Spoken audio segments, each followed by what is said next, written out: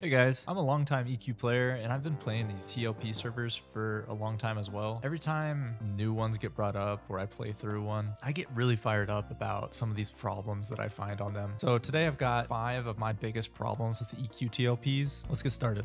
Number 1, the game is just way too easy now. Players are significantly better at the game than they used to be. They have way more skill and knowledge. That knowledge then transfers into increased efficiency and ability to get better gear faster. Something that increases our player power, but it's something that developers don't have the ability to have much control over. They can increase the difficulty of the game in other ways to continue challenging us, but the fact of the matter is we know a lot about the game now and that's just not going away. Probably the biggest offender of degrading the game's difficulty is just the raw power creep and passive DPS buffs that have occurred over the years. There's tons of spell changes you can go through on P99. I'll show you just a couple examples. Take a look at Conflag that wizards get at level 44 on P99. You'll notice pretty quickly that the differences between P99 and live are drastic. The spell now does way more damage, has a lower cast time, and a lower recast time. For mages, we've got spells like Lava Bolt and Shock of Swords, which still do about the same damage, but their mana cost and their cast time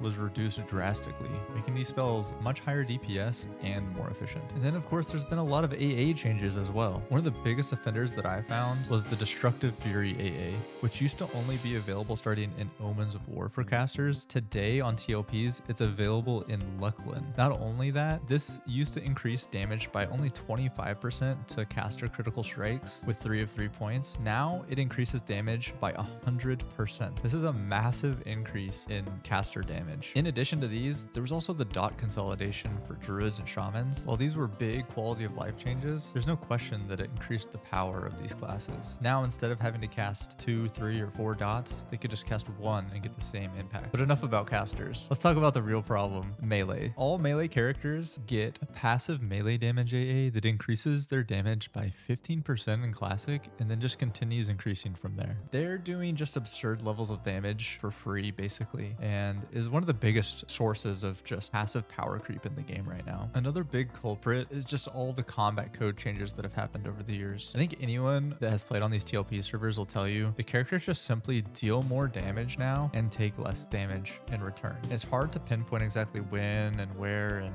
how all these changes occurred, but over time they have. And let's not forget about monks. They got their fist ratios changed back in like 2015 around the Ragefire era to have really insane ratios for classic EverQuest, especially without having to go through the trouble of even finding an item, making them kind of the kings of early classic EverQuest. So all these changes have really compounded to make the game a lot easier. And since the game is now easier, we're losing different aspects of the game like CC and slow utility. It's just far less needed in groups now because players just kill mobs so fast and their tanks are so strong that there's really no danger of dying when pulling large amounts of mobs and just mowing down multiple camps that were never possible before. I think having that reliance on a lot of those CC and utility classes was really what made EQ special and different. Having these different pieces of the puzzle all come together to make a camp easier or safer or even just possible. I think we've got to get back to this spot where we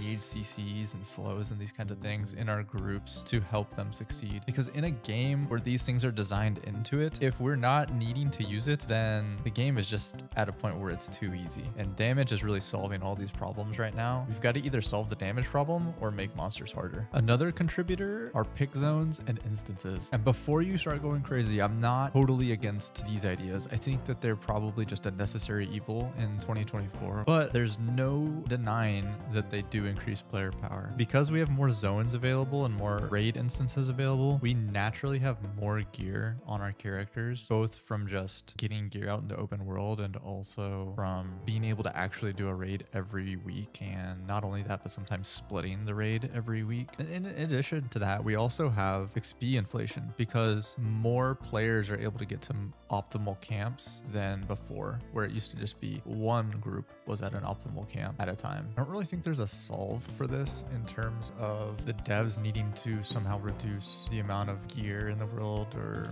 the access to these camps. I do think they need to take them into account and and be able to increase the difficulty of the game in other ways because they know that we are stronger. And that leads me to my next point. Number 2, experience is too fast and we have way too much loot. I think we've really got to get back to the root of EQ, where the journey really mattered more than the destination. But we're so focused on the end game now and min-maxing that we don't focus on the journey at all, and it goes away in a matter of days or weeks. I remember back in the day playing on a level 45 ranger and just being basically hard stuck level 45 and not really caring. Like, I just logged in and played the game and I had a ton of fun. And I know we're never going to get all the way back there, but I think we can make some adjustments to get a little bit closer. I think this continues to show itself throughout all the expansions, including once AAs are released. People grind through AAs so fast that in a matter of days or weeks, you've already maxed out for the expansion and you really don't have any reason to log in other than go and raid. It really starts to make the game feel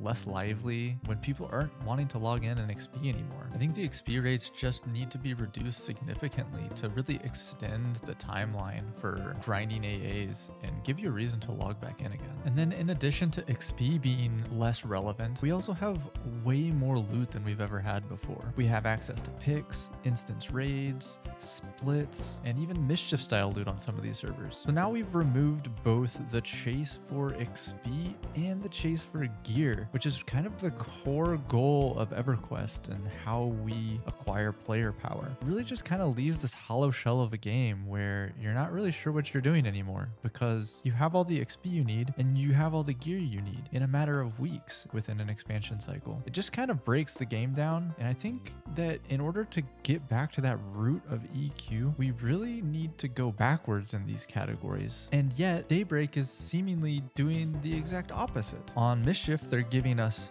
more loot than we've ever had before, and on Oakwind, they're giving us more XP than we've ever had before. I don't quite understand what they're trying to accomplish. I think they're really tearing EverQuest down instead of kind of building on what made it so great. Number 3, classes are wildly imbalanced. And don't get me wrong, they always have been. But I think anyone that plays on EQ TLP servers now will tell you that monks are completely out of control. I think melee as a whole are a big problem. You could see this even later on with berserkers. But I think monks in particular really need to be looked at. They do absurd amounts of damage. I mean, you're talking 2 to 3x damage when they're disking later in expansions. They have mend, they have feign death, and they can tank fairly well. And on the flip side of the coin, you have casters, who I think are largely underpowered for most content. In fact, you've got an entire expansion where they're completely irrelevant, being Omens of War. Due to the resists in Citadel of Anguish, you simply can't land spells as a caster. You just can't contribute to the raid. It's really demoralizing. I've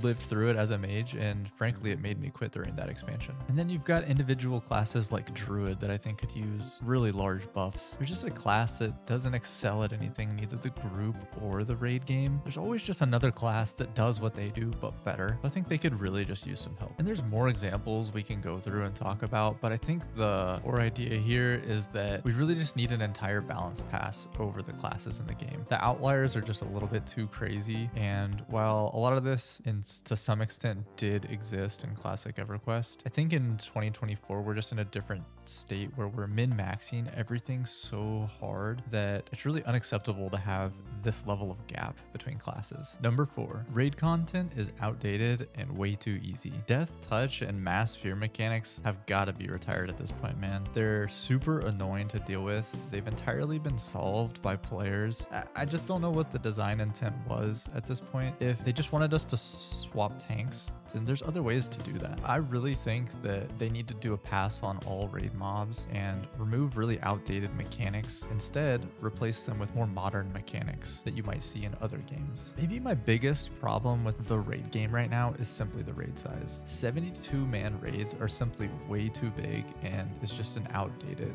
concept. As a raid leader, it's super unwieldy to try to manage 72 people to do anything. And before you tell me about the 54-man raid size that comes later, I think that's way too big as well. You just can't really interact with 54 people people on a Discord call is just not really possible. It's just a lessened social experience. I think that we should really explore looking at smaller raid sizes, like 24 or 30 players, which of course will have to come with balancing, but I think that's fine. The raids need to be balanced anyway. They're way too easy. As it stands right now, 72 average EverQuest players can kill any mob in the game, and it's not going to be a challenge. Another big offender for me is when fights in the game use the length of the fight as some sort of difficulty lever. A Vulak is not a hard fight. It's an agonizing damage sponge. Fights do not need to be 15, 20, 30 minutes long to have us have some feeling of difficulty. We need to find difficulty in other places. And this goes for zones like Vexthal as well. We don't want to spend the entire time clearing through the zone, and then on top of that, the bosses just have an insane level of HP while presenting no challenge whatsoever to the raiders. And then you've got fights like Hanvar and Anguish that are just 20 minutes no matter what you do, because that's how the fight is programmed. All of these types of things, in my opinion, need to be looked at and adjusted in a way that respects players' time. We want to play the game and we want to be challenged by these fights, but this is just not the way to go about it. I think another outdated concept are resists, especially on raids. I think that there's far too many boss fights and entire expansions where resists are so oppressive for casters that they struggle to contribute meaningful damage on a lot of fights. And I think it's okay for certain mobs to be strong to fire or strong to ice, and different classes can shine on different fights. That's cool. But overall, I think resists just need to be looked at and toned down so that casters can play the game. And finally, if we're talking about difficulty, I think we have to talk about Vaniki, because Vaniki was the first time that they actually attempted to make the game harder. And that's awesome. I'm so glad that they were thinking in that direction, but I don't think the way they approached implementing difficulty was the correct way for EverQuest. I don't think that you can really use level advantage as a lever in EQ because there's so much that impacts it. And you saw this with the different changes and adjustments they had to make to levels and spells to even make it functional. And then of course there was the bind rushing tactics, which honestly should have been seen from a mile away. It was just silly. I hope that their experience on Vaniki didn't make them think that we don't want challenge. We just need to look at it in a different way. Number 5, the expansion release cycle is a bit broken. Let's talk about two main things here. Let's talk about where we start on these TLPs, and let's talk about the pacing. I'm not saying that we need to consider different starting periods for every TLP, but I think we should explore it more often. I know we tried Cello and it didn't go quite as planned, but I think there's more iteration that can be done here. I think something like starting in Trilogy could be a great option, but going a little more aggressive, I also think the Serpent Spine could also be a great option. You're talking about a whole new level 1 experience that's opened up. A lot of modern aspects of the game start then, like out of combat regen and just more modern designs on spells and whatnot. I think it'd be really cool to see what players do with that. And the second half of this, I think, is the pacing. This has gotten a lot better over the years, but I think there's still some opportunities to tighten it up a little bit. I think in general, 12 weeks is probably at this point too long for any expansion, no matter what, given how quickly we gain experience and collect gear. Now, this could certainly change if those aspects of the game change, but as it is now, I think 12 weeks is just too long. We should probably be looking at something more like 8 to 10 weeks. And I think that Pop really needs to be a little bit further condensed. They've made some strides here, but LDON really just needs to either come out with Pop or be a month in. And even with those expansions being condensed, I still think 8 to 10 weeks is plenty. Now, I will give them some credit because they recently on the Oakwind server combined DON with Omens of War, which I think is incredible, because I think back on Omens of War from my live days really fondly, but after playing it on TLP several times now, we actually chew through that content super fast and there's only Anguish to raid. So now we have all those DON dragons and the DON progression, and hey, Vish might even be mildly challenging at the beginning of that expansion cycle. So I think that's a great change. So those are my 5 big problems with TLPs right now. And trust me, there are more, but I'd love to hear what you guys have to say about your experience on TLPs, what you think the big problems are. Are there any problems? What changes should they make? What are you hoping they do with the next TLP this May? Even though I've sat here and listed off 5 problems that I have with these TLPs every year, I think that EverQuest is still the best MMO on the market today, 25 years later. I'm optimistic about the server this May, and I'm definitely planning on playing it, so I hope to see you guys there.